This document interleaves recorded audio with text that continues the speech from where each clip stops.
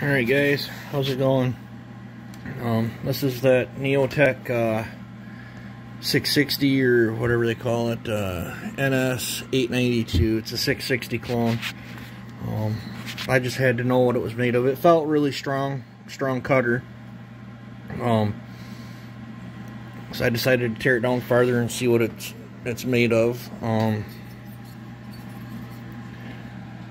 Can't pronounce it, but that's what it says on the side. Quality of the jug is really nice. I mean, this is far better than the Farmer Tech jugs I've taken off Farmer Tech saws or the Farmer Tech kits that I bought. Really heavy though. I don't know what type of aluminum it's made out of, but it's very heavy. I checked the squish. It's got 30,000 squish from the factory. This thing has very hot numbers for production saw, like out of the factory. The exhaust was 96, transfers are at 125, and the intake was at 82 with 30,000 squish. That's probably why it felt so strong in the cut. I am glad I took it down. Try to get you in here. It's got a nice big windowed piston, but see if I can get you a view. That circlip is half in, half out, and it's like that on the other side as well.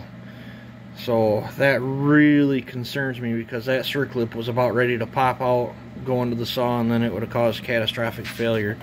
Like, this piston's got to get pulled out. I like the big windows in it, but it's got some flashing that needs to get cleaned up. But other than that, I mean, kind of liking what I'm seeing.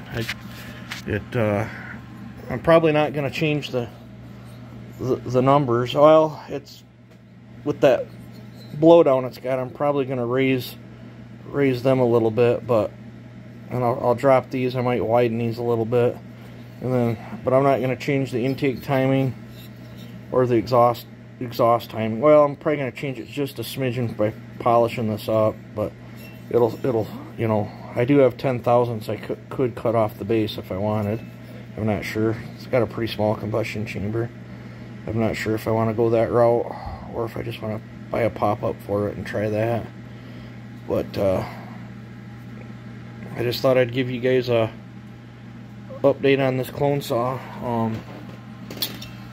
It's got the better Hylac carb in it too. I've had pretty good luck with them carbs compared to the Farmer Tech ones.